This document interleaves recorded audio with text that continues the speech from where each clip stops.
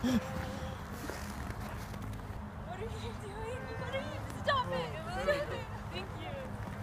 Oh my gosh.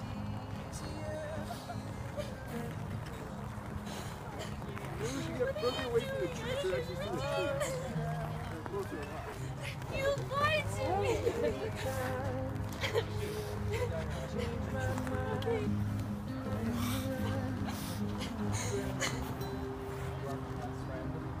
Yes. Yes.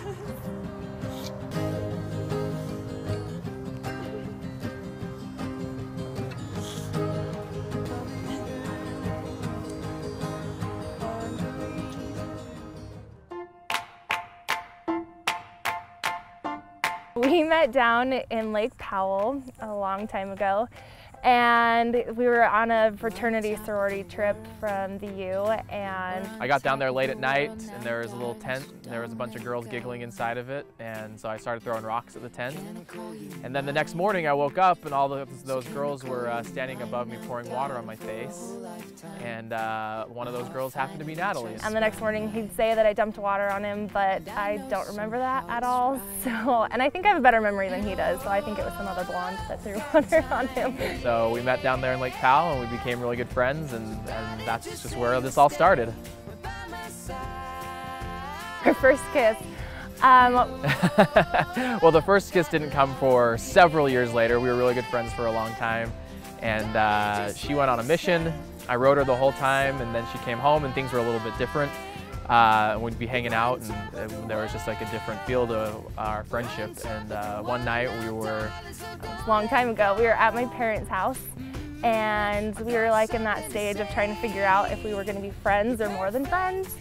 And I would say I was giving him every sign to kiss me in the book, and all of a sudden I was just like, you know what, I'm gonna kiss her.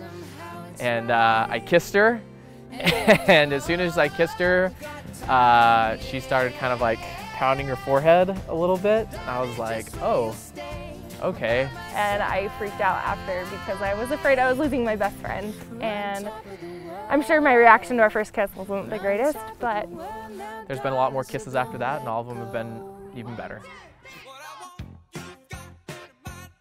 Three things I admire most about him is he's extremely confident and extremely ambitious. Anything he sets his mind to, he does, and he knows that if he wants to accomplish something, he can do it, and he does it. He's super ambitious, and I really love that about him. One of the things I love about her is just how kind she is. She's the most kind-hearted person that I know. She's friendly with everybody. She can talk to anybody. She's always the person at the party that anybody can talk to, and she's always good about meeting new people.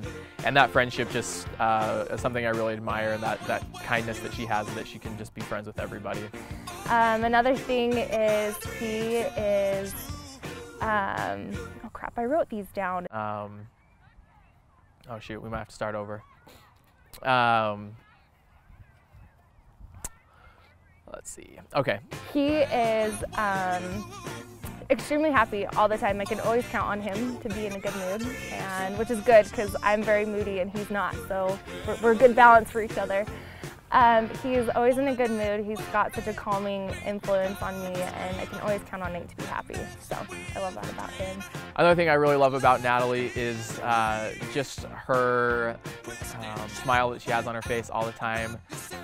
She's always happy, and she's always put me in a good mood. She always jokes that she's funnier than I am, but I would disagree. I think I'm funnier than she is, but she always makes me laugh and always can make me smile when she needs to.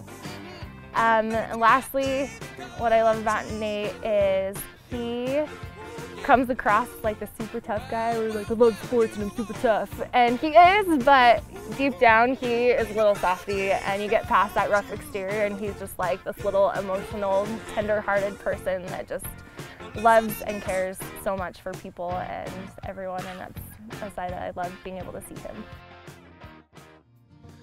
One of my favorite memories of Natalie is actually back when we were friends. We were playing the guitar and we were down in Lake Powell, and that's kind of one of the ways that we got to be so close. Is she would ask me to play songs for her, and I would learn them, and then we'd sing and play, and that's kind of how our friendship really started to blossom. And that's really one of the things that I love doing with her as well. She's got a great voice. She's really talented, and so I love being able to sing or play the guitar while she sings, and we have a lot of fun nights like that together. There's a lot to choose from. We've been through a lot together over the last 8 years. But I would have to say my favorite memory of him was while I was on my mission. And so we were apart, and I think it took him about 3 months to really miss me because he didn't write me at all for the first 3 months.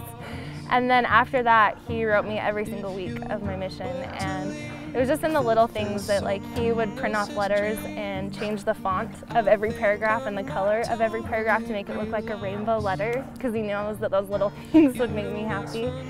And that's when things changed between us, and I started falling in love with my best friend, because I just saw a different side of him, and we became really close through letters. So I would say that's my favorite memory of us.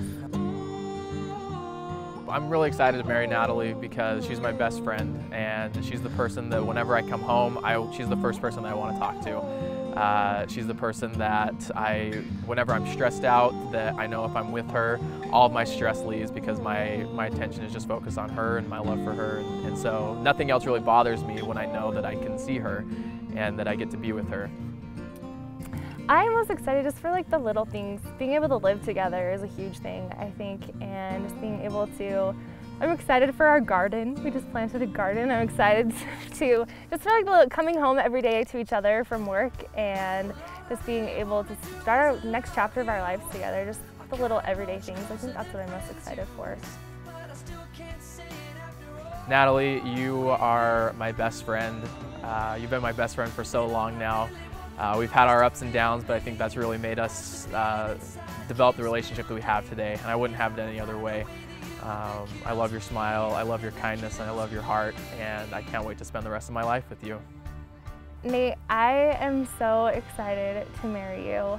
I know it's been an extremely long journey for us, and it's been a lot of ups and downs, but I'm so grateful for your patience with me.